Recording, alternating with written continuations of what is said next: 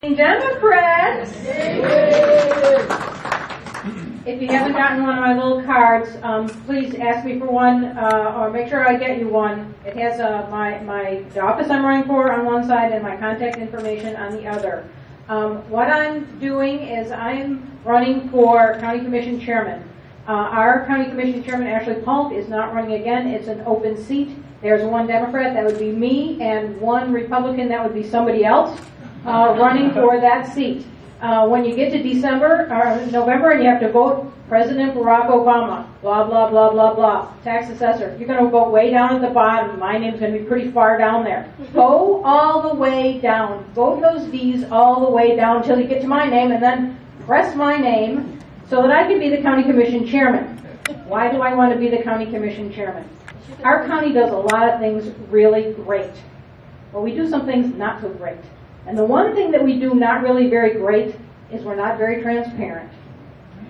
You, the citizens, the taxpayers, the voters, have a really hard time figuring out what's that county commission doing? Why are they doing it? How are they spending their money?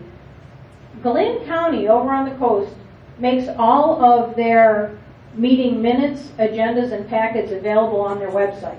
Our own school boards make their minutes, agendas, and packets available on the website. We can make our government more transparent and accessible to our citizens. Plain and simple. So, yes, I need your help. Yes, I need your money. Yes, I need you to put my yard sign in your yard. I have some here. I'll come and deliver one to your house. It's purple. My yard signs aren't red, white, and blue because as Representative Williams said, we really need to work together. We need to find that middle ground. We need to close up that gap between Lowndes County and Valdosta, between Lowndes County and Lake Park, who's missing their mayor now, and Hayhira and Dasher. We need to work together. We need to find that middle ground.